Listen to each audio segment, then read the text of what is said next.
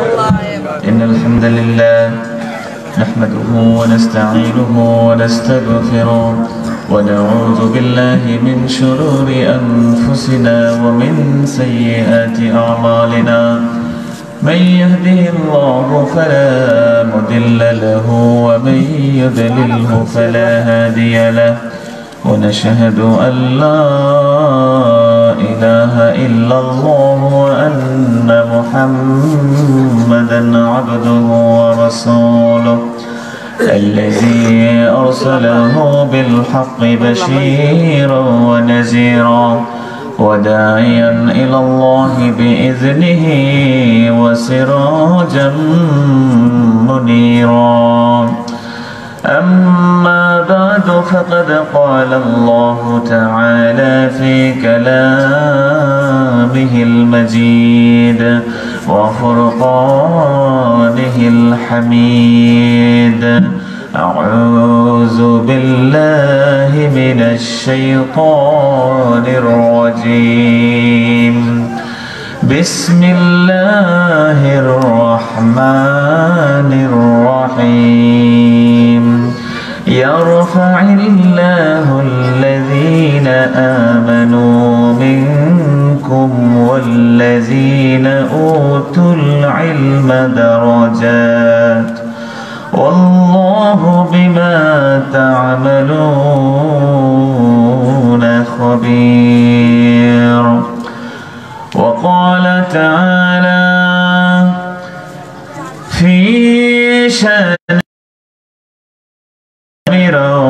ومخبرا إن الله وملائكته يصلون على النبي يا أيها الذين آمنوا صلوا عليه وسلموا تسليما الله من الأحوال مقتحمي اللهم جر صل على مولانا محمد وعلى آل سيدنا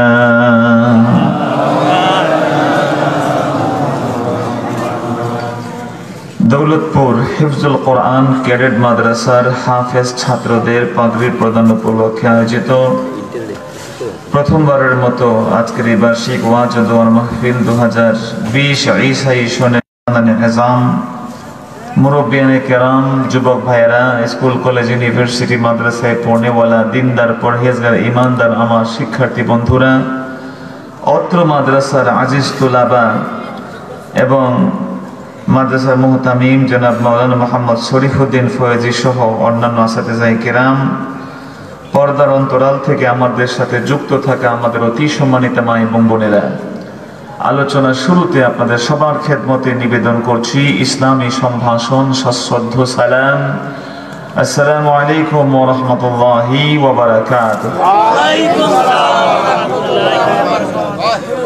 সম্মানিত হাজিরিন সবার আগে সর্বপ্রথমে আমরা শুকরিয়া জ্ঞাপন করছি আল্লাহ সুবহানাহু ওয়া তাআলা জাল্লা জালালুহু ওয়া আম্মা নাওয়ালুহুর আলিশান দরবারে যে আল্লাহ রাব্বুল আলামিন আমাদেরকে আজকের এই আলিশান মাহফিলে কোরআনের এই বাগানে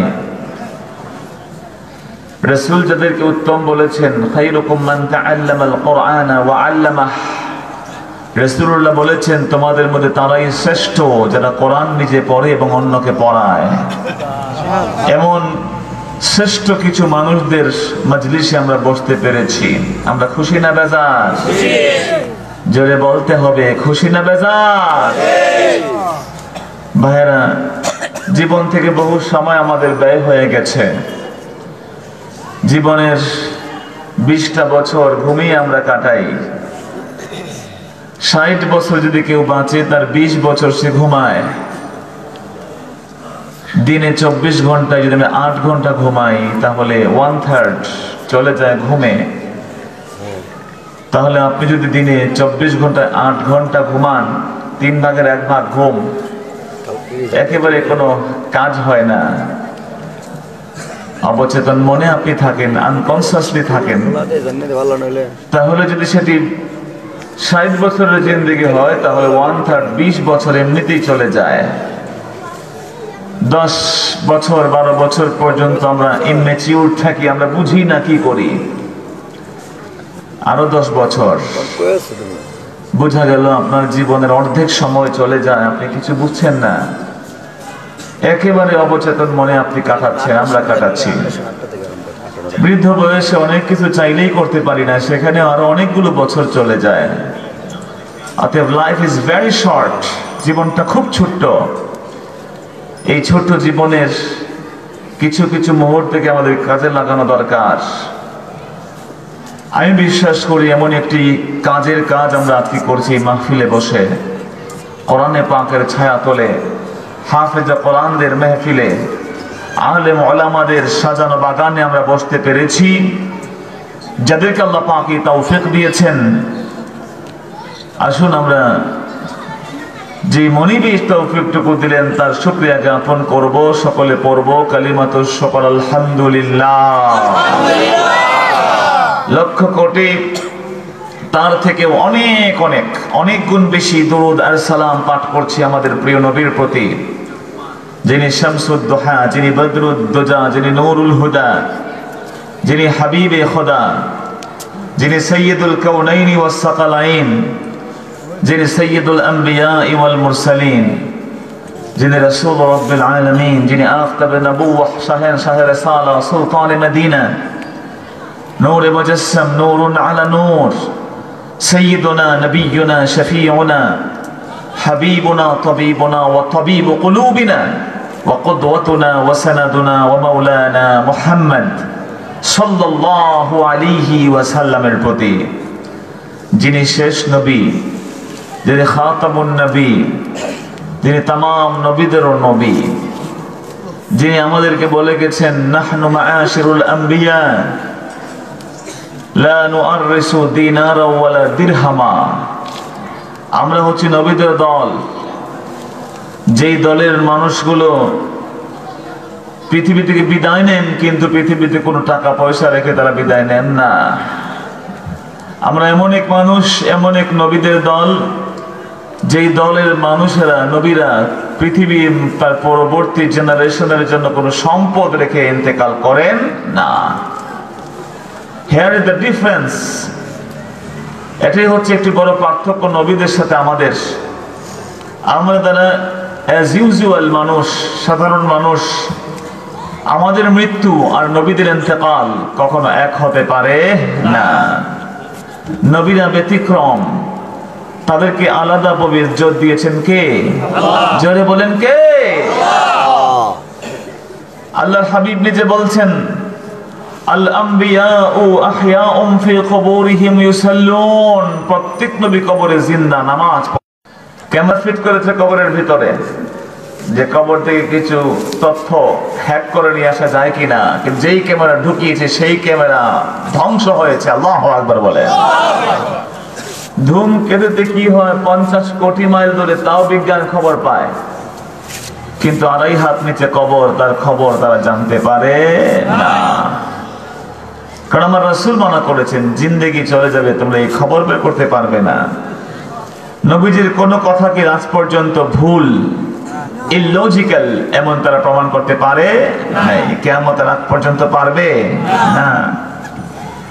রাসূল বলেছেন লাউ আনতুম তাওয়াক্কালুনা আলাল্লাহি হাক্কা তাওয়াক্কুলিহি, যদি তোমরা আল্লাহর উপরে সত্যিকার বিশ্বাস করতে, লা রুজিকতুম কামা ইউরজাকুত তুয়ুর, যেমনি ভাবে আল্লাহ পাক পাখিকে রিজিক দেন, তোমাদেরকে আল্লাহ পাক তেমন রিজিক দিতেন। সুবহানাল্লাহ বলেন।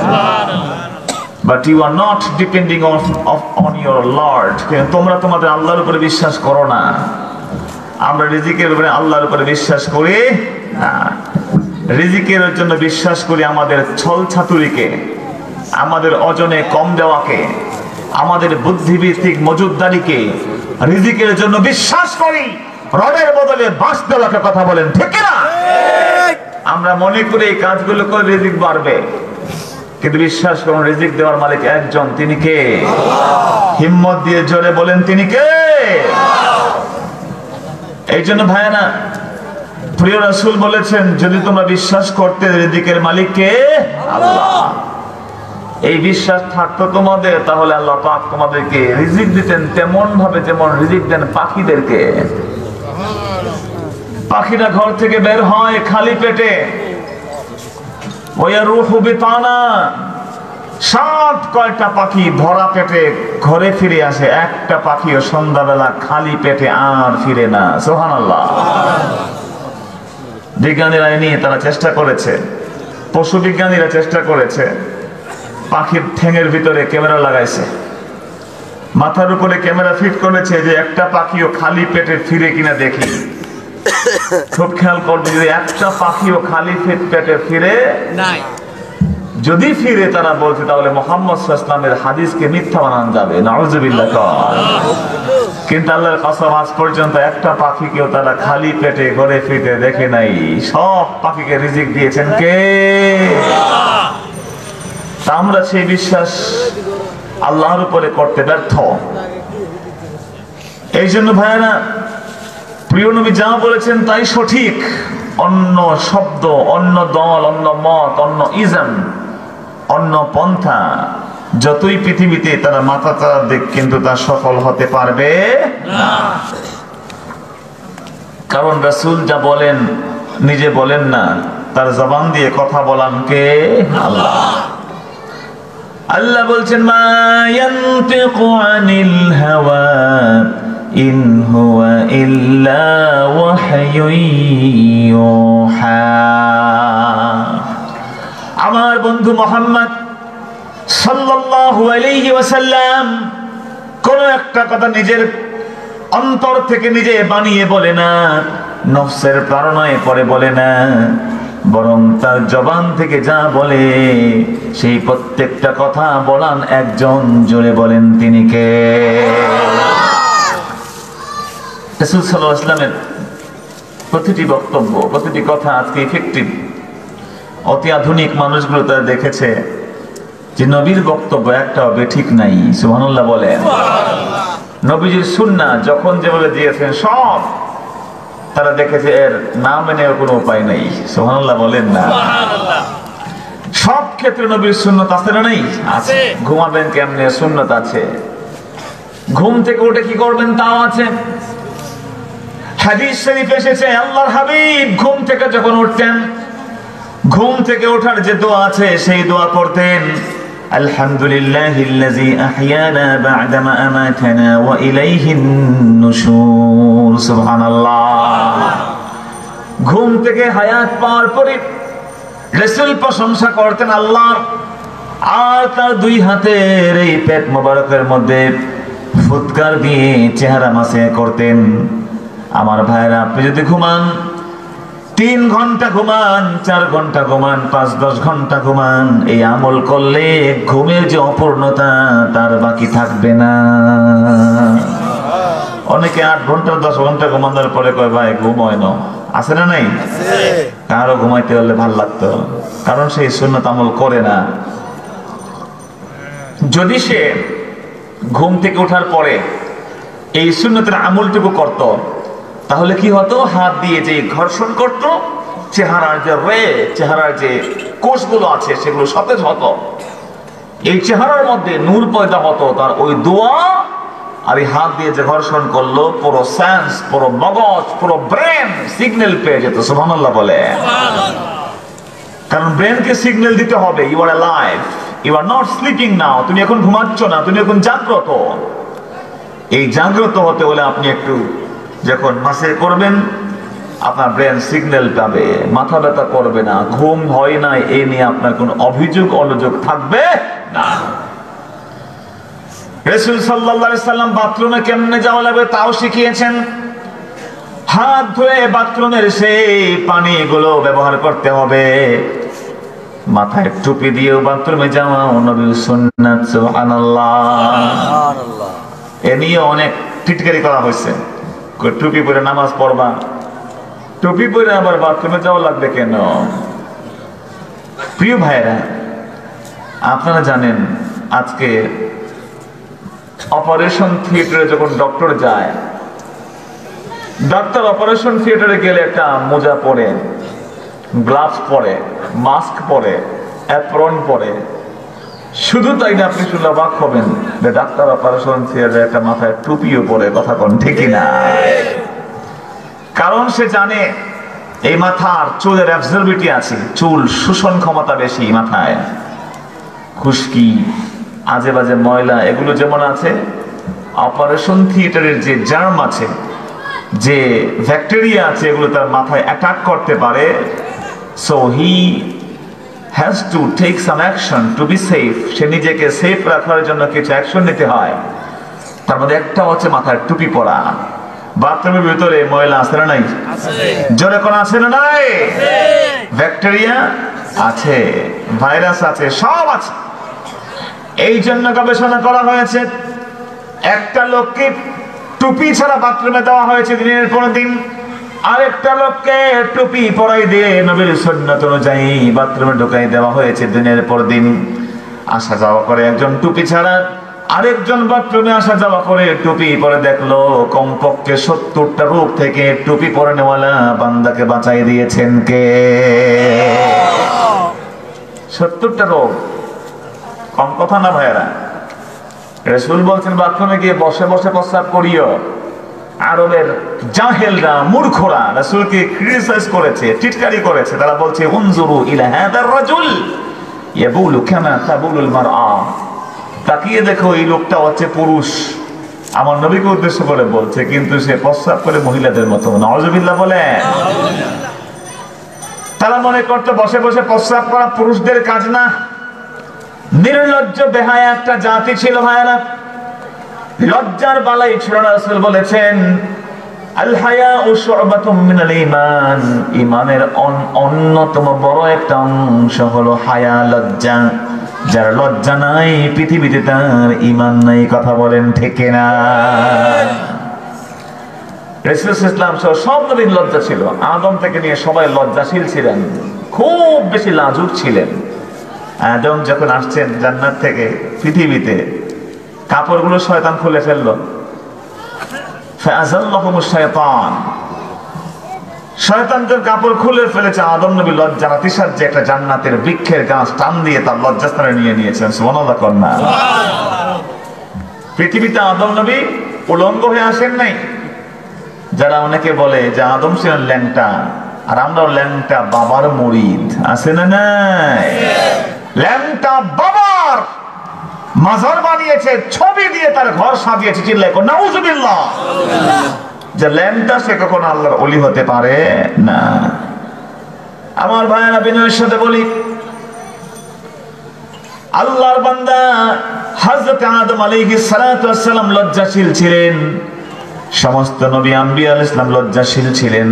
আদম যখন বুঝতে পারলেন তার সামান্য উত্তমতার খেলাফ হয়ে গেছে, রব্বুল আলামিন যেমন বলেছেন তেমন করা হয় নাই, লজ্জার আতিশয্যে 350টা বছর আদম নবী কোনদিন আকাশের দিকে মাথা তুলে তাকাননি।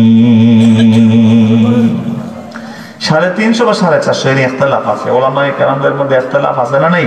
আছে। উলামায়ে কেরাম যদি কোনো মাসালা নিয়ে ইখতিলাফ করেন, গবেষণা করেন, বহস করেন, রিসার্চ করেন, এটা আল্লাহর রহমত। সুবহানাল্লাহ বলেন না? জুমার দিনে কখন দোয়া করলে কবুল হয়, রাসূল একটা সময়ের কথা বলেছে, আনসার্টেন, কোন স্পেসিফিক কথা বলেন নাই যে এই সময় দোয়া কবুল হয়, কিন্তু বলেছেন ফিহি সাআ, জুমার দিনে এমন একটা সময় আছে যে সময় বান্দা হাত তুলে আল্লাহর কাছে যা চাইবে আল্লাহ তা কবুল করে নেবেন। সুবহানাল্লাহ বলেন। কিন্তু আমার নবী বলেন নাই কোন সময়, বলেন নাই দুই খুতবার মাঝে কিনা, বলেন নাই খুতবার সময় কিনা, বলেন নাই জুমার আগে কিনা পরে কিনা। উলামায়ে কেরাম গবেষণা করতে করতে কমপক্ষে 60টা সময়ের কথা বের করেছেন। সুবহানাল্লাহ। এই সবগুলোই গবেষণা, বাহাস, রিসার্চ। এগুলো রিসার্চ নিষেধ নয়, গবেষণা ভিন্ন হতেই পারে। এই জন্য এই গবেষকরা তারা গবেষণা করে দেখবেন যে কোথায় কি আছে কোথায় কি নাই। প্রিয় বন্ধুরা, আমাদের জন্য ইখতিলাফ উলামায়ে কেরাম করেছেন, এগুলো আল্লাহর রহমত ছাড়া আর কিছু নয়।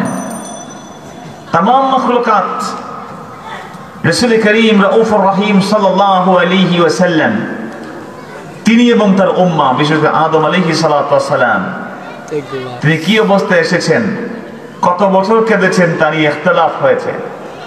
এগুলো জানতে চাওয়ার জন্য ইখতিলাফ হয়েছে, মারামারির জন্য নয়, যা আমরা করি। কথা বলেন ঠিক না?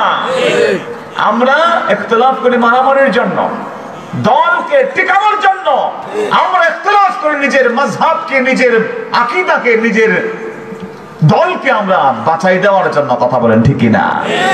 কিন্তু সত্য উদ্ধারণের জন্য আমরা কিন্তু বহস মুবাহাসা করি না। আমাদের বহসে লাঠিসোঁটা থাকে, আমাদের বহসের প্রোগ্রামে পুলিশ থাকে, আমাদের বহসের প্রোগ্রামে অস্ত্র নিয়ে আমরা প্রস্তুত থাকি মুসলমান ভাইদের মাথা ফাটানোর জন্য। কথা বলেন ঠিক না? আমাদের বহস হুঙ্কার, আমাদের বহস হচ্ছে অধ্যত্ত, আমাদের বহস হচ্ছে অহংকারের বহিঃপ্রকাশ। কথা বলেন ঠিক না? বরং সত্যিকার বহস হবে just to find out the righteous way. সত্যিকার বহস হবে সঠিক পথ কোনটা তা খুঁজে বের করার জন্য। বহস মানে রিসার্চ, গবেষণা, ঠিক না? এই জন্য বহস উলামায়ে কেরাম করেছেন। ইংল্যান্ডে একবার বহস হয়েছে ডক্টর আহমদ দিদাদের সাথে। জাকির নায়েক সাহেবের ওস্তাদ আহমদ দিদাদ, নাম শুনছেন আপনারা? জাকির অনেক মেধাবী মানুষ, আল্লাহ তার নেক হায়াত দারাজ করুন, আমিন। জাকির সাহেবের যে মেধা, এর তুলনা আছে ভাই? অতুলনীয় মেধা, বেমিসাল মেধা। জাকির সাহেবের ওস্তাদ ছিলেন আহমদ দিদাদ। উনি একজন গবেষক ছিলেন, কন্টেম্পোরারি রিলিজন, তুলনামূলক ধর্মতত্ত্ব। আহমদ কোনোদিন ফতোয়া দেন নাই, কারণ ফতোয়া দেওয়া তার কাজ না। তিনি একজন যেই ফিল্ডের মানুষ, সেই ফিল্ডে কাজ করে গেছেন। তিনি শুনলেন যে ইংল্যান্ডের মানুষ মুসলমানদের সালাম কালাম নিয়ে খুব কটাক্ষ করে। বলে, মুসলমান তোমরা আরবিতে এগুলা কি বলো? আসসালামু আলাইকুম, ওয়ালাইকুম আসসালাম, এগুলা কেন? ইংলিশে বলো, ইউ আর ইংলিশে বলো। তিনি বললেন যে না, এটা আমাদের ঐতিহ্য, এটা আমাদের নবীর শিক্ষা। সুবহানাল্লাহ বলেন না? ওরা বললো যে না, এটা তো আনকালচারাল একটা নীতি, তুমি অন্য ভাষা কেন ইউজ করবা? বহস বসলো, বহস। রানী এলিজাবেথ সহ ইংল্যান্ডের সব ক্যাবিনেটের মন্ত্রীরা বসে গেছে বহসে।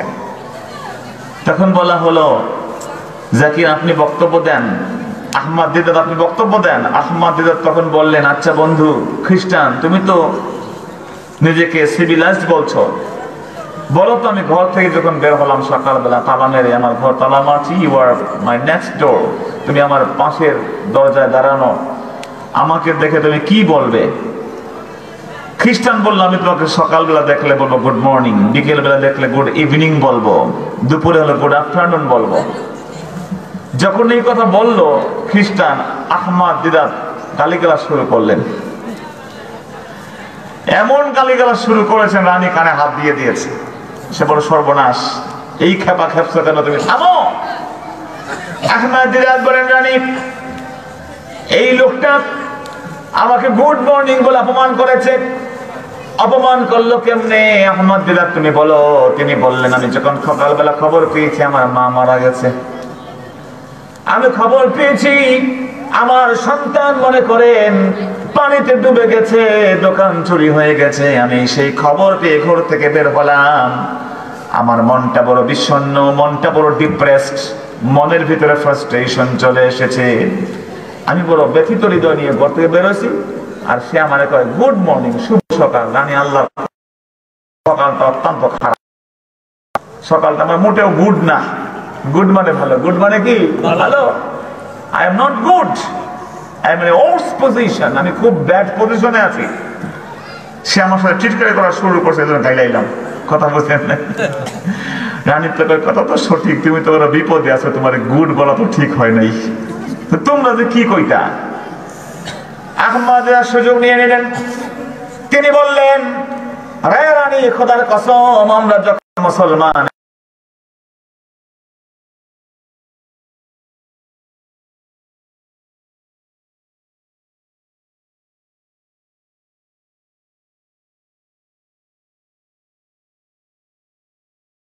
থাকেন, খারাপ থাকেন, অসুস্থ থাকেন, সুস্থ থাকেন, শান্তির দরকার আছে না না?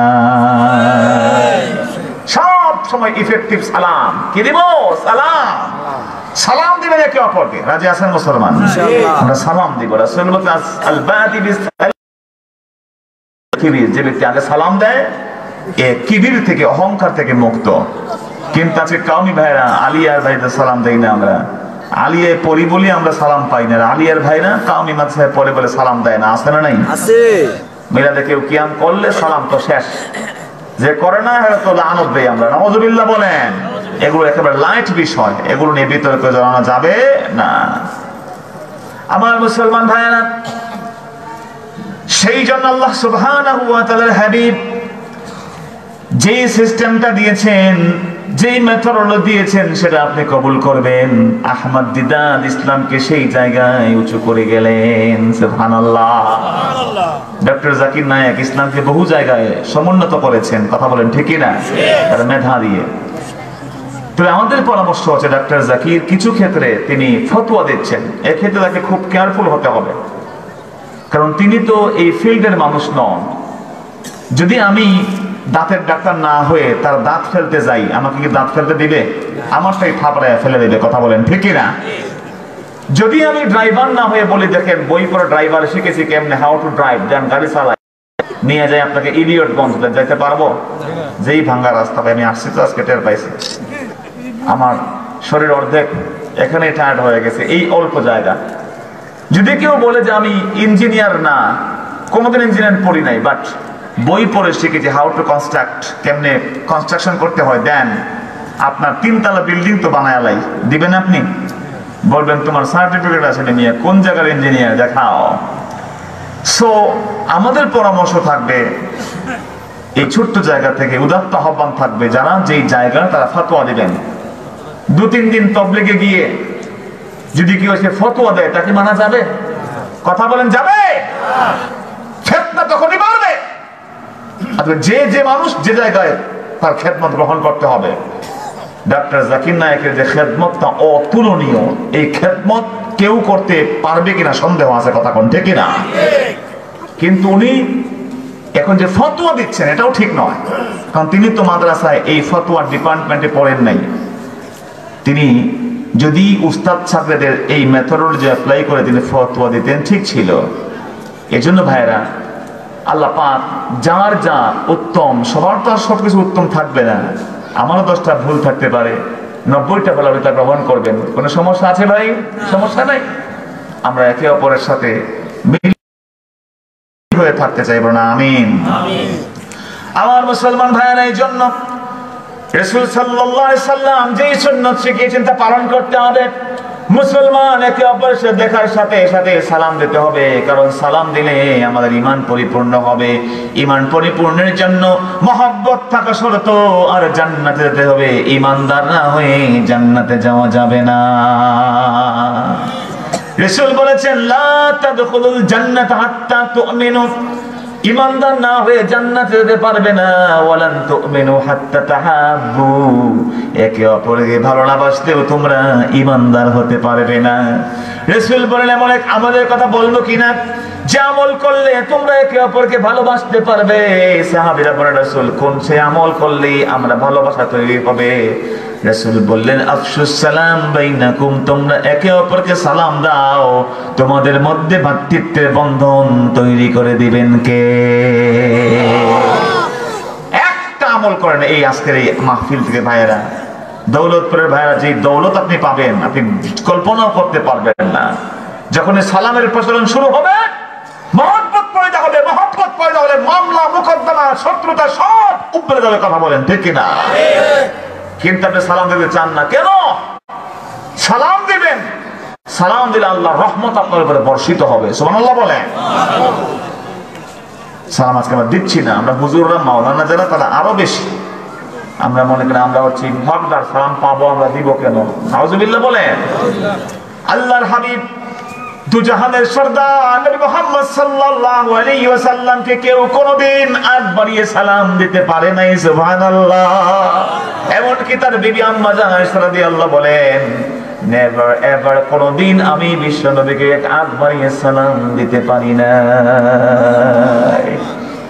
একদিন অ্যাটেম্প নিলাম সালাম দিব, ঘর থেকে সালাম দেওয়ার নিয়তে আমি অ্যাটেম্প নিয়ে বসে আছি, তাকিয়ে দেখলাম আমার স্বামী আল্লাহর জগতের সর্বশ্রেষ্ঠ নবী রাসূল যখন এসেছেন, দূর থেকে যখন আমাকে দেখেছেন বললেন আসসালামু আলাইকা ইয়া আয়েশা, সুবহানাল্লাহ। কিন্তু আপনি অপেক্ষা করেন সালাম পাওয়ার জন্য, কিসের জন্য? আপনি অহংকার নিয়ে কবরে গেলে জান্নাত পাবেন না। অহংকারকে আপনি ধুলায় মিশিয়ে দেন, আমিত্বকে আপনি মিটিয়ে দেন, আগে সালাম দেন। খোদার কসম ওই সালাম দেনেওয়ালা সমাজ, পৃথিবীর সবচেয়ে শ্রেষ্ঠ গ্রাম হবে, ওই গ্রামটা হবে জান্নাত। ওই জান্নাত বানিয়ে কে? আজকে আমরা সে রাসূলকে বিশ্বাস করি না, রাসূলকে মানি, তার অর্ডার মানি না। রাসূল মানে রাসূলের হুকুম মানি না, কথা বলেন ঠিক কি না? রাসূল খুব ভালোবাসি, খুব ভালোবাসি, ইয়া নবী সাল্লাল্লাহু আলাইহি বলি আমরা খুব মহব্বতে, কিন্তু নবীর আদর্শ আমরা পালন করতে চাই না। প্রিয় ভাইয়েরা, এজন্য নবীর সুন্নতকে আমরা পালন করব। রাসূল পানি খেতেন কেমনে, সেই সুন্নত আছে না নাই? আছে। পানি তিনি বোতল নিয়ে ঢেলে খেতেন না। নাহা রাসূলুল্লাহ সাল্লাল্লাহু আলাইহি ওয়াসাল্লাম আন ইকতিনাসিল ইনা, প্রিয় নবী পান পাত্র ঢেলে পান করতে মানা করেছেন, তিনি চুমুক দিয়ে পানি পান করতে বলেছেন। আজকে চাইনিজরা তাদের সন্তানদেরকে চুমুক দিয়ে পানি পান করা শিখাচ্ছে, উপরে ছাকনি লাগিয়ে দেয়, ছাকনি জালি লাগিয়ে দিয়ে বলে তোমরা এটা পান করো, ঢেলে পান করতে পারবে না। মহাখালীতে আমার এক ভাই, তিনি দোকান দিয়েছেন, তার এক ভাই বন্ধু তিনি কেমিক্যালের বিজনেস করেন। বাস্তব ঘটনা বলছি আপনাকে। কি ঘটনা? বাস্তব। অনেকে তো ওয়াজ মাহফিলে অবাস্তব ঘটনাও বলে, আছে না নাই? জোরে বলেন। কথায় বলে গিয়ে ওয়াজ করতে গেছে, তো কমিটির সভাপতি নাকি বলছে হাফ এন আওয়ার দেন, একটু বিরতি দেন। কেন বিরতি দেব? একটু বিড়ি খাইতে হবে। নাউজুবিল্লাহ বলেন। এগুলো বাংলাদেশে, সিলেটে না, কোথাও না। জাহান্নামে এমন অপদার্থের মতো কথা কেউ বলবে না, কথা বলেন ঠিক না? তো সে হুজুর কোন জায়গায় স্বপ্নে দেখেছে কিনা কে জানে। পিশাব হন আর যেই হন, এগুলা বাটপাড়ি ছাড়তে হবে, কথা বলেন ঠিক না? কোন ভদ্রতা না, কোন কুলাঙ্গার মানুষও বলবে না হুজুর থামেন, সবাই মিলে জামাতে বিড়ি খামো। নাউজুবিল্লাহ বলবেন না? মাহফিল জমানোর জন্য এই সমস্ত আজে বাজে কথা ছাড়েন। কোরআন সুন্নাহ আছে না নাই? মাফ চাইলেই হবে না, বলতে হবে বানাই বলছে, আমি মিথ্যা কথা বলছি, তারপরে মাফ চাইলে আমরা মাফ করতে রাজি আছি, কথা কোন ঠিক কি না? কেউ ঢেলে দেয়, কেউ আগুন ধরিয়ে দেয়, কেউ বাঁশ দেয়, কেউ বাঁশ করে, কেউ ধুলাই করে, এগুলো হচ্ছে মাহফিল আছে, কথা বলেন ঠিক কি না? হেদায়েতের শূন্য আজকে মাহফিল। আল্লাহ পাক আমাদেরকে মাফ করুন, জোরে কোন আমিন। আল্লাহ পাক ভাইদেরকে বুঝ দান করুক, জোরে কোন আমিন।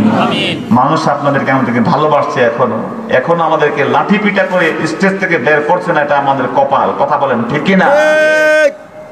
আমরা যে অন্যায় আজকে করছি মাহফিলে বসে, ব্যক্তিকে কুফুরির বস্তা নিয়ে বসে আছে, এ কাফের, এ মুরতাদ, এ বেঈমান, এরে বাস দিচ্ছি, ওকে ধুলাই করতেছি, ওকে ওয়াশ করতেছি, এগুলো তো আমাদের কাজ নয়। ধুলাই করে আলাদা লোক আছে না নাই? কথা বলেন আছে না নাই?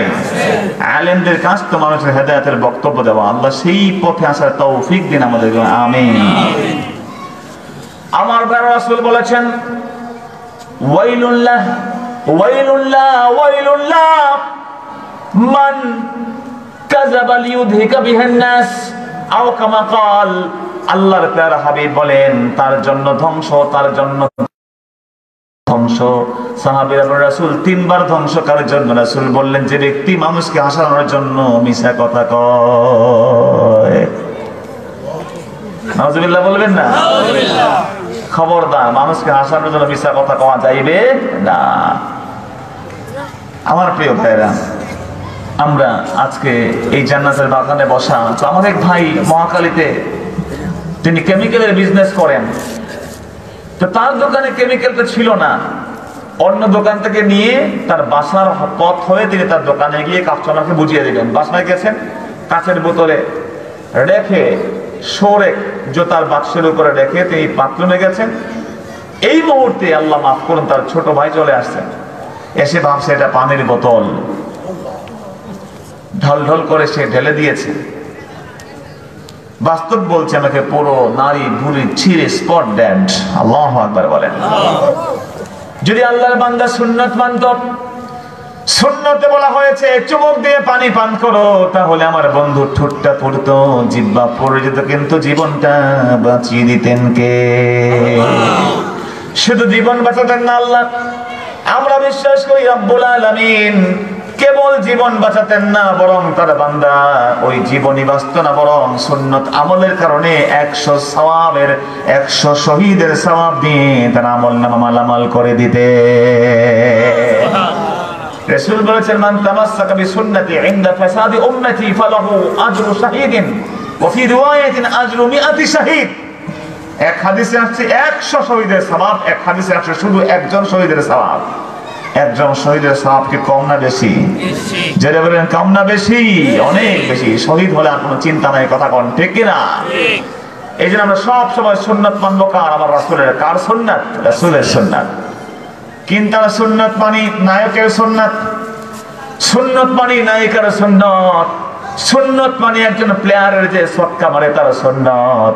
আমরা সুন্নাত মানি একজন ফুটবলার কেমনে চুল কাটে সেই সুন্নাত। কথা বলেন ঠিক কিনা? সুন্নাত মানে তোমার নবীর জীবনে স্মার্ট হবে। নবীর কোন সুন্নাত আনস্মার্ট নয়। সব সুন্নাত এই পৃথিবীর শ্রেষ্ঠ সুন্নাত এবং শ্রেষ্ঠ স্মার্ট মানুষদের সুন্নাত। বলেন সুবহানাল্লাহ।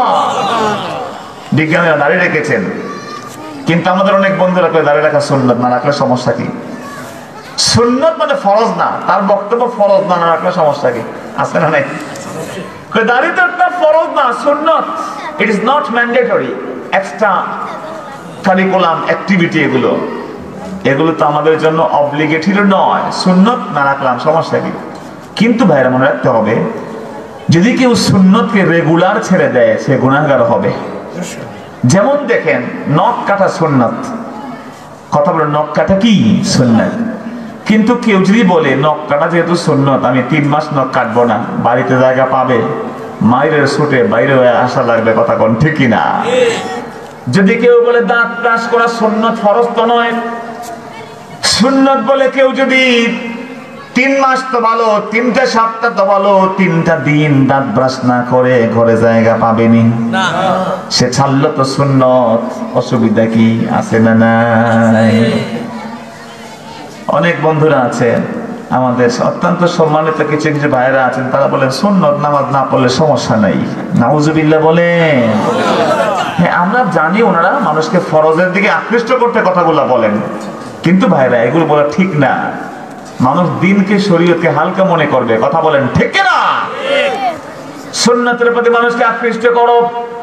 তুমি কি জানো কিয়ামতের দিন রব্বুল আলামিন যখন বান্দার নামাজ নিয়ে ঘাপলা বাজবে, অনেক নামাজ সে পড়ে নাই, অনেক নামাজ সে পড়তে পারে নাই, আল্লাহ বলবেন হাল ইয়াবকা মিন আমালিহি মিন তাতাওয়ু, যাও রে ফেরেশতারা আমার বান্দা কোন নফল আমল করেছে কিনা খুঁজে নিয়ে আসো। সুন্নাত নামাজগুলোকে আনো, আছে কনভার্টার রেখেছি আমি আল্লাহ। আমার বান্দা যে সুন্নত নামাজগুলো পড়েছে ওগুলোকে পরিবর্তন করে ফরজ বানাইয়া বান্দাকে মাফ করার একটা কৌশল বানাইয়া দিয়ে দিব। সুন্নত নামাজের দরকার বন্ধু আছে না নাই? হ্যাঁ, মাঝে মাঝে কদা কঞ্চিত না পড়তে পারেন, কোনো প্রবলেম না, কিন্তু আপনি অভ্যাস বানাবেন না, খবরদার। এটা আপনার বিহেভ বানাবেন না, সুন্নত পড়বই না, সুন্নত না পড়লে চলে। কোন আলেম যদি এ কথা বলে সে ভুল বলছে, সে সঠিক বলছে না, তাকে আরো একটু ম্যাচিউরিটি দেখা দরকার। সে প্রি ম্যাচিউর, সকাল পক্ষ। কথা কোন ঠিক না? এই জন্য বন্ধুরা আমার, প্রিয় নবী সাল্লাল্লাহু আলাইহি সাল্লামের সুন্নাত মোচ কাটা সুন্নাত। যদি আপনি বলেন সুন্নাত যেহেতু 3টা মাস মোচ কাটবো না, তাহলে আপনি তো রবি ঠাকুর হয়ে যাবেন। কথা কোন ঠিক না? ও বন্ধু, দাড়ি যে আপনার উঠেছে 3 বছর আগে, আপনি তো 3 বছর সমানে কাটতেছেন, সুন্নাত ছাড়েন নাই, সুন্নাত তো কন্টিনিউ ছাড়ছেন। এই জন্য আমি উদাত্ত আহ্বান জানাবো। আমি এটা মনে করছি না যে দাঁড়িয়ে রাখলেই যে আমরা জান্নাতে চলে যাবো, তা মনে করছি না আমি। আর দাড়ি না রাখলে জাহান্নামে যাবেন তাও মনে করছি না, কিন্তু আমি মনে করছি আপনি সুন্নত ছেড়ে ছেড়ে অপরাধ করছেন। কথা কোন ঠিক না? আপনি সুন্নতের পথে আসেন, দাড়ি বারবার কাটবেন না। বিজ্ঞান বলছে বারবার ফুল দিয়ে গালের উপরে পুষাইলে যৌন শক্তি কমে যায়, চোখের শক্তি কমে যায়, তাড়াতাড়ি চশমা লাগে। কথা বলেন ঠিক না? আমরা বলছি না, ডাক্তাররা বলছে। We are not doctor, we are just presenting there report. তারা রিপোর্ট দিয়ে যেটা প্রেজেন্ট করছে আপনার সামনে।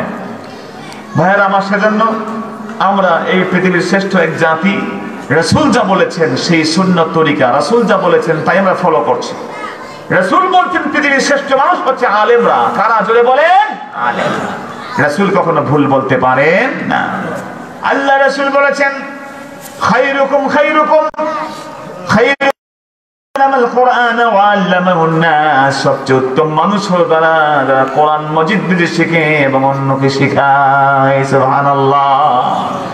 শুধু কি তাই, রব্বুল আলামিনের হাবিব আলেমদের গুণাগুণ বর্ণনা করে বলেছেন ফাদলুল আলিমি আলাল আবিদি কাফাদনি আলা আদনাকুম। একজন আলেমের মূল্য একজন জাহেলের উপরে তেমন, নবীর মূল্য উম্মতের উপরে যেমন। সুবহানাল্লাহ। রাসূলুল্লাহ সাল্লাল্লাহু আলাইহি ওয়াসাল্লাম বলে দিয়েছেন মান ক্বারাআল কুরআনা ফাস্তাযহারা ওয়া আহাল্লা হালালাহু ওয়া হারামা হারামাত। এই পৃথিবীর বুকে একজন কোরআন পড়নেওয়ালা বান্দা যে কোরআন মুখস্থ করে, কোরআনের হালালকে হালাল জানে, হারামকে হারাম জানে, আদখালাহুল্লাহু বিহিল জান্নাহ, আমার আল্লাহ এই কোরআন মজিদের বদৌলতে বান্দাকে জান্নাতের মালিক বানিয়ে দিবে। শুধু তাই নয়, শুধু তাই নয়, রাসূল বলেছেন আল্লাহ পাক তার ওসিলা কবুল করে 10 জন ব্যক্তিদের উপর জাহান্নাম ওয়াজিব হয়েছে, তাদেরকে তার ওসিলায় জান্নাতে নিয়ে যাবেন। সুবহানাল্লাহ। এজন্য ভাইরা, হাফেজে কোরআনদের মূল্য আছে না নাই? আছে। এরা এই বিশ্ব জগতের শ্রেষ্ঠ একটা কারামত, শ্রেষ্ঠ মর্যাদা কোরআনে পাকের। কারণ আজকের অতি আধুনিক খ্রিস্টানরা, ইহুদিরা, ইসলাম বিদ্বেষীরা, যারা ইসলামোফোবিয়াতে ভুগছে, তারা ইসলাম ভীতিতে ভুগছে, তারা মনে করছে যে আমরা কোরআনে পাকের কোনদিন দাফন করতে পারবো না। জোরে বলেন সুবহানাল্লাহ। কারণ তারা বলেছে কোরআনে পাকের যতগুলো কপি আছে পড়িয়ে দাও, যতগুলো পিডিএফ ভার্সন আছে সব ক্রাশ করে দাও, এই কোরআনে পাকের যতগুলো অ্যাপ্লিকেশন আছে সব ডেস্ট্রয় করে দাও, পৃথিবীর সব লিখিত কোরআনকে পানিতে চুবিয়ে দাও, আগুনে পুড়িয়ে দাও, মেটাতে পারবে না। কারণ এই কোরআনে পাকের প্রত্যেকটি হরফকে, প্রত্যেকটি অক্ষরকে, প্রত্যেকটি জের জবরকে লক্ষ লক্ষ হাফেজে কোরআনের সিনাতে জমা করে দিয়েছেন কে? ইংল্যান্ডে আল্লাহর এক বান্দা কোরআন শরীফ চেঞ্জ করেছেন। আউযুবিল্লাহ বলেন। আমি কোরআন সম্পর্কে আলোচনা হলে এই কথা বলি ফর ইন্সপিরেশন, আপনাদের উৎসাহ দেওয়ার জন্য। লোকটা কোরআন শরীফ চেঞ্জ করার 2 দিন পরে মুসলমান হয়ে গেছে। খুশি হন নাই? জোরে বলেন সুবহানাল্লাহ। তাকে জিজ্ঞেস করা হয়েছে তুমি কোরআন শরীফ চেঞ্জ করলা, আবার এখন ইউ জাস্ট অ্যাকসেপ্টেড দ্য ইসলাম, তুমি ইসলাম গ্রহণ করেছো, ওয়াই, কেন, what the reason behind it, এর পিছনে কারণটা কি বলো? সে বলল ভাই শোনো, আমি তো কম পাগল না, আমি খালি কোরআন শরীফ চেঞ্জ করে নেই, তাওরাত, Zabur, ইনজিল, জেন্দালেস্তা, old testament, new testament, Bhagavad Gita, Ramayana যা আছে সব চেঞ্জ করছি। নাউজুবিল্লাহ বলবেন না? অল্প দুঃখে আমি এই কাজ করি নাই রে ভাই, শোনো, সব কয়টা গ্রন্থ আমি চেঞ্জ করে তাদের অনুসারীদেরকে দিয়েছি। তাওরাতকে দিয়েছি ইহুদিদের কাছে, ইনজিলকে দিয়েছি খ্রিস্টানদের কাছে, জিন্দাবেস্তা, বেদ বেদান্ত যা হিন্দুদের কাছে দিয়েছি, শিখদের কাছে দিয়েছি তাদের গ্রন্থ। এই পৃথিবীর কোন ধর্মগ্রন্থ বাকি নেই, সব চেঞ্জ করে তাদের অনুসারীকে দিয়েছি। দিনের পর দিন যায়, মাসের পর মাস যায়, বছরের পর বছর যায়, কোন জায়গাতে মাইটটা দিছি টের পাই নাই। কথা বুঝেন নাই? বুঝেই নাই কোন জায়গায় চেঞ্জ করে দিছি। কিন্তু বাট যখন কোরআন মজিদের জের জবর পেশকে উল্টাপাল্টা করে ফেললাম, বাকে নুন বানাই দিয়েছে, নুনকে বা, ইয়াকে তা, বুঝেন নাই, নুকটা উপর নিচ করে দিচ্ছে। সহজে বোঝার কোনো কায়দা নেই, কসরত নেই। কিন্তু সেই পরিবর্তন করার মাত্র একটা দিন পরে একটা ছোট্ট শিশু এসে আমাকে বলল, uncle this is not our কোরআন। এটা আমাদের কোরআন নয়, তুমি যে কোরআন আমাদেরকে দিয়েছে সেই কোরআন আমাদের নবীর উপর নাজিল হওয়া কোরআন নয়। তোমার এই কোরআনের ভিতরে এই জায়গায় এই ভুল আছে। আজকে যে কোরআনের মাদ্রাসা তৈরি হয়েছে, সেই মাদ্রাসার হাফেজে কোরআনদের সামনে আপনি ভুলভাল কোরআন পড়বেন, এই ছোট্ট শিশুগুলো সাথে সাথে ধরে ফেলবে। কথা বলেন ঠিক না? এই দিনকে ইসলামকে আল্লাহ এদের মাধ্যমে বাঁচাই রাখবেন, জোরে বলেন সুবহানাল্লাহ। সেই সময় আমি বললাম, can you recite your book? তুমি তোমাদের বই পড়তে পারো? ছোট্ট শিশু, আমি ভাবছি হি কান্ট রিসাইট এনিথিং, কিন্তু সে বলল, আঙ্কেল কি কোন?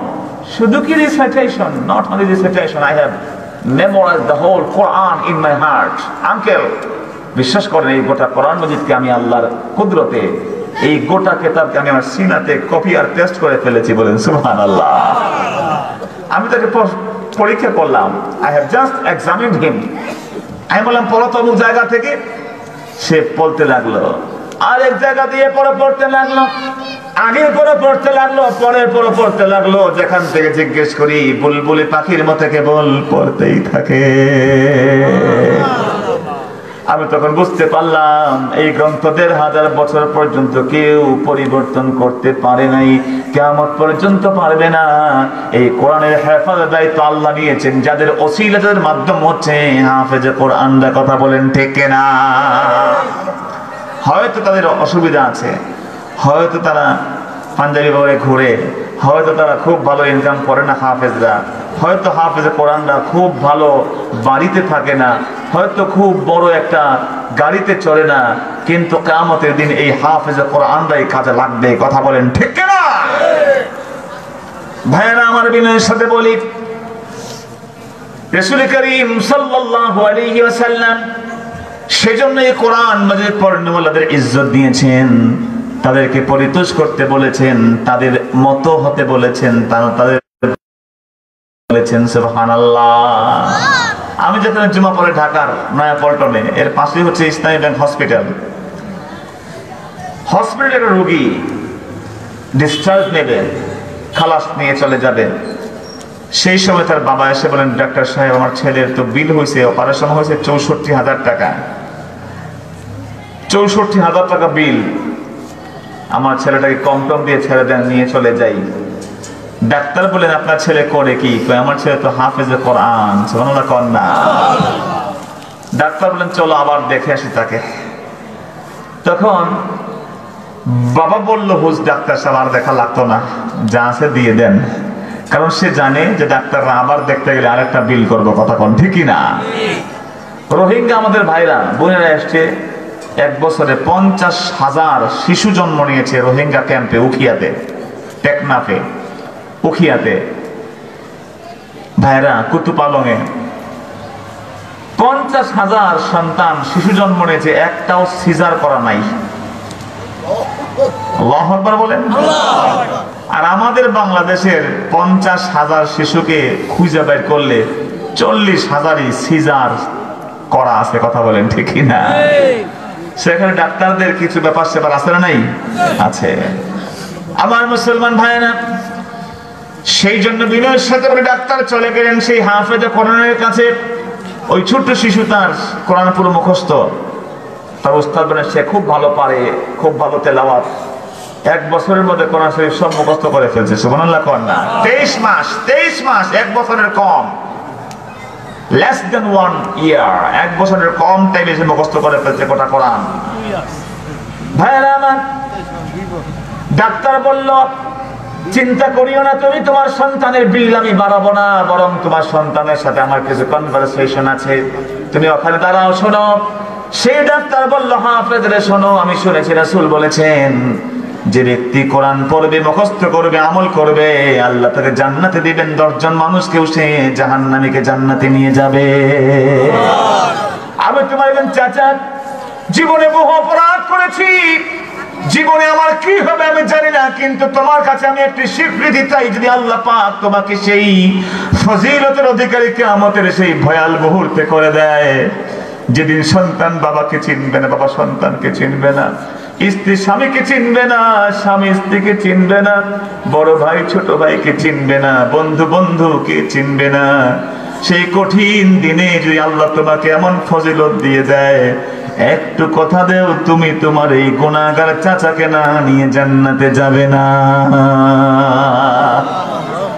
ও বন্ধু, আল কাইয়িস মান দানা নাফসাহু ওয়া আমিলা বিমা ফিল গাদ। বুদ্ধিমান তো সে যে ব্যক্তি পরকালের হিসেব করে আর আগামী দিনের জন্য কিছু জমা করে যায়। তুমি যে আজকে বিপিএল দেখছো, তোমার বিপিএল তোমার সাথে কবরে যাবে না। তুমি আজকে ছক্কা পিটানো দেখছো, সেই ছক্কা পিটানো যারা পিটায় তারা মাল পাবে, টাকা পাবে। যেই ব্যক্তি জিতবে সে একটা কাপ পাবে, কিছু টাকার চেক পাবে। দিন শেষে তোমার ঘরে মাস শেষে কারেন্টের বিল ছাড়া আর কিছু তোমার কবরে জুটবে না। কথা বলেন ঠিক কিনা? মাহফিল, মাদ্রাসা, আলেমদেরকে ভালোবাসো, এই ভালোবাসা তোমাকে জান্নাতে নেবে। কথা বলেন ঠিক কিনা? রাসূল সেজন্য বলেছেন, কুন আলিমা আও মুতাআল্লিমা আও মুস্তামিআ আও মুহিব্বা ওয়া লা তাকুন খামিসা ফাতাহলিক। তোমার পরিচয় হবে দুনিয়াতে চারটা। জোরে বলেন কয়টা? তোমার চারটা পরিচয়ের বাহিরে তোমার পৃথিবীতে আর কোনো পরিচয় থাকতে পারবে না। প্রথম পরিচয়, তোমাকে আলেম হতে হবে। কোন আলেম? আলেম হও। আলেম হতে পারো না, 2 নম্বর তুমি আলেমের ছাত্র হয়ে যাও। আও মুতাআল্লিমা, আলেমের ছাত্র হয়ে যাও। শিক্ষক হতে পারো না, 2 নম্বর তুমি আলেমের ছাত্র হতে পারো না, তুমি বড় ব্যস্ত, তাও পারো না। কোন মুস্তামিআ, আলেম কি বলে কান পেতে মনোযোগ দিয়ে তন্ময় চিত্তে তুমি শুনতে থাকো, তাও পারো নাই। আলেম হতে পারো নাই, আলেমের ছাত্র হতে পারো নাই। তুমি পারো না আলেম কি বলে শুনতে, তুমি বড় ব্যস্ত। তোমার অপারেশন আছে, তোমার রোগী আছে, তোমার মক্কেল আছে, তোমার কনস্ট্রাকশনের কাজ আছে, তুমি বড় ব্যস্ত, তাও পারো নাই। রাসূল বলেন, কুন মুহিব্বা, অন্তত আলেমদেরকে তুমি দিল দিয়ে ভালোবাসো। ওয়ালা তাকুন খামিসা, don't be the fifth one. পঞ্চম জন হয়ো না, ফাতাহলিক, ইউ উইল বি ডিস্ট্রয়েড। তুমি ধ্বংস হয়ে যাবা, পঞ্চম জন হওয়া যাবে না। চারটা পরিচয়। যেরকম কয়টা? চারটা। আলেম হও। আলেম হলে মর্যাদা দিবেন কে? আল্লাহ। আল্লাহ বলেছেন, ইয়ারফাইল্লাহুল্লাযীনা আমানু মিনকুম ওয়াল্লাযীনা উতুল ইলমা দারাজাত। আল্লাহ রাব্বুল আলামিন বলেন, যারা নাকি এই পৃথিবীতে ঈমানদার হয় তাদের মূল্য অনেক বেশি। ঈমানদারদের মূল্য সবচেয়ে বেশি। মূল্য কাদের বেশি? আরো জোরে কাদের? হয়তো আপনার মনে হতে পারে ডোনাল্ড ট্রাম্পের মূল্য বড় বেশি, আপনার মনে ভ্লাদিমির পুতিনের মূল্য বড় বেশি, আপনার মনে হতে পারে নরেন্দ্র মোদীর মূল্য বেশি। আমার ভাইয়েরা, নরেন্দ্র মোদী আর এই পৃথিবীর তামাম মসজিদ থেকে মাগরিব, শিমাল থেকে জুনুব, গোটা পৃথিবী, গুলশান বনের যে জায়গার যে দাম, লাস ভেগাসের জায়গার যে দাম, আমেরিকার জমিনের পাসপোর্টের যে দাম, সব পৃথিবীকে এক করে রব্বুল আলামিনের হাবিব বলে দিয়েছেন, এই তামাম পৃথিবীটা এক করে দাও। এই পৃথিবীটা আল্লাহর কাছে একটা মশার ডানার মতো সমান উজ্জতের নয়। যদি এই পৃথিবীটা আল্লাহর কাছে মশার ডানার মতো হতো, আল্লাহ পাক একটা কাফেরকে 1 গ্লাস পানিও খাওয়াইতেন না। সুবহানাল্লাহ। আল্লাহ তাই বলছেন, বাল তুসিরুনাল হায়াতাদ দুনিয়া ওয়াল আখিরাতু খায়রু ওয়া আবকা। আসলে তোমরা দুনিয়াকে বড় মনে করো, দুনিয়াকে তোমরা প্রাধান্য দাও। আল্লাহ বলছেন, দুনিয়া মোটেও প্রাধান্য পাওয়ার বস্তু নয় রে বান্দা। আসো আমি আল্লাহর দিকে। ওই আখিরাত হচ্ছে চিরস্থায়ী, ওই আখিরাত হচ্ছে তোমাদের জন্য জান্নাতের জায়গা। সুবহানাল্লাহ। বান্দার পেছনে আল্লাহ ডাকেন, আসো আসো আমার পথে। ইয়া আইয়ুহাল ইনসান মা হাররাকা বিরাব্বিকাল কারীম। আল্লাহ মহান দয়ালু প্রভু, তার দিকে ডাকছেন আমাদেরকে, আর আমরা ছুটছি দুনিয়ার দিকে। নাউযুবিল্লাহ বলেন। আমার প্রিয় ভাইরা, সে আল্লাহ রাব্বুল আলামিন तमाम পৃথিবীর বুকে আলেমদের মূল্য দিয়েছেন। এলেমের উপরে ভিত্তি করে গোটা পৃথিবীর ইজ্জত আল্লাহ দিয়েছেন, অন্য কিচ্ছুর উপরে না। আদম নবীকে আল্লাহ শ্রেষ্ঠ বানিয়েছেন ফেরেশতাদের উপরে একটা জিনিসের উপরে, তা হচ্ছে ইলম। ফেরেশতারা প্রথম বলে, আল্লাহ আদমকে লাগাবে না, বানানো লাগবে না, বানায়েন না, মারামারি করবো, আল্লাহ পিটাইয়া সব শেষ করে দিব। রক্তপাত ঘটাবে। নাহনু নুসাব্বিহু বিহামদিকা ওয়া নুকাদ্দিসু লাক, আমরাই তো আপনার জন্য তাসবিহ তাহলিল জিকির আমরাই করবো না আল্লাহ, আর কাউকে বানায়েন না। আল্লাহ বলেন ঠিক আছে দেখা যাক। নাহনু ইন্নী আ'লামু মা লা তা'লামুন, আমি জানি যে তোমরা জানো না। সুবহানাল্লাহ কোন না। আল্লাহ পাক তারপরে কি করলেন? আদরকে বানালেন, আদর করে ভালোবেসে মহব্বত করে প্রেম প্রীতি ভালোবাসা দিয়া। সুবহানাল্লাহ কোন না। তারপরে আদম নবীকে সব শিখালেন, নামের শিক্ষা। ওই যে ওই পাশে যে ছাত্ররা না, কারা এত কথা বলে চিল্লা চিল্লি, এটা তো বাজার না, তাই না? এটা মাহফিল। ভাইরা যারা কমিটির লোক আছেন একটু ঘাবড়াবেন না, ধমকাবেন না, একটু বুঝিয়ে ওদেরকে বলেন যে তোমরা কথা বলো না, তোমাদের কথা আমরা বলছি, আমরা ওদের প্রশংসা করছি, কথা বলেন ঠিক কিনা? তোমরা খবরদার ধমকাবেন না প্লিজ। এরা ছোট্ট শিশু, ছোট্ট শিশুরা দুষ্টামি করবে, এটাই স্বাভাবিক, কথা কোন ঠিক কিনা? এরা একটু ছোটাছুটি করবে, ছোট্টবেলায় পাগড়ি পরে তাহাজ্জুদ পড়া শুরু করে তাহলে বিপদ আছে, আছে না নাই? এগুলো পরে বেলাইন হয়ে যাবে। আল্লাহ মাফ করুন, যে কোন আমিন। ভাইরা তো যেতে মাহফিলের ব্যাঘাত না ঘটে, আমরা তো শিক্ষক মানুষ, শিক্ষকদের বড় সমস্যা, কথা বলে ডিস্টার্ব ফিল করি আমরা। অন্যদের মতো আমরা পারি না, বা কেউই পারা উচিত না, বরং আমাদের একটা পরিবেশ থাকা দরকার। আল্লাহ কবুল করুন, যেরকম আমিন। ছোট্ট বন্ধুরা তোমরা বসে যাও, তোমাদের গুণাগুণ আমরা করছি, আমরা তোমাদেরকে ভালোবাসি, ঠিক না বলেন? এই ছোট্ট হাফেজে কোরআনদেরকে আমরা দিল দিয়ে ভালোবাসি। আল্লাহ আমাদের ভালোবাসা কবুল করুন, আমিন। আমরা হাফেজ হতে পারি নাই, আমরা কোরআন মুখস্থ করতে পারি নাই, কিন্তু কোরআনের যারা পথিক, কোরআন যারা মুখস্থ করে সিনাতে ঢুকাই দিয়েছে, আমরা দিল দিয়ে তাদেরকে ভালোবাসি। সুবহানাল্লাহ বলেন। যাকে আপনি ভালোবাসবেন আপনার হাসর হবে তার সাথে, কথা বলেন ঠিক কি না? রাসূলের কাছে সাহাবী এসে বলছেন, রাসূল কিয়ামত কখন হবে বলেন তো? রাসূল বলেন, মা আদাত্তালাহা, কিয়ামত কি হবে কবে পরে, আগে বলো কি তৈরি করছো কিয়ামতের জন্য, কিছু আছে তোমার ঝুলিতে?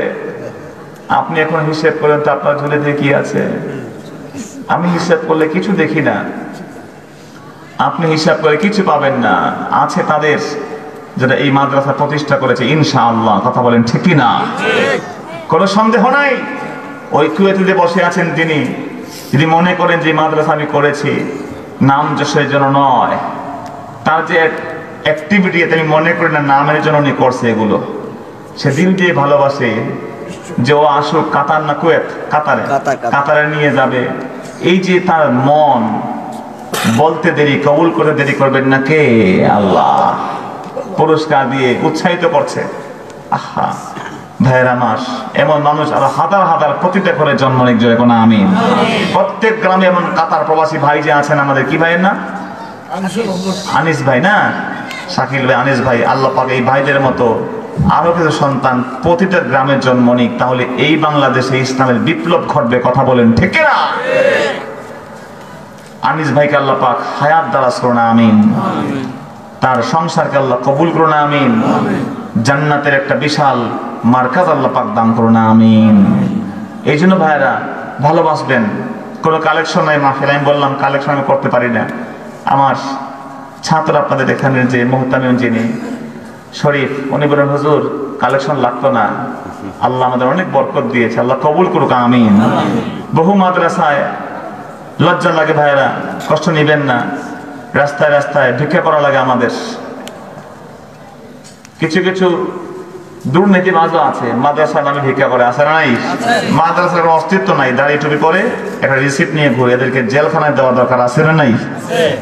সেই সুন্দর কি বলেন সুন্দরবন না সোনারগাঁ হোটেলের পাশে হাফিজদের মাথায় টুপি, মাথায় দাড়ি, মুখে তাসবিহ পরে যে রিসিপ্ট নিয়ে ঘুরে মাদ্রাসা মসজিদের নাম দিয়ে, মাদ্রাসা মসজিদ পৃথিবীতেই নাই, নাউজুবিল্লাহ কন্যা।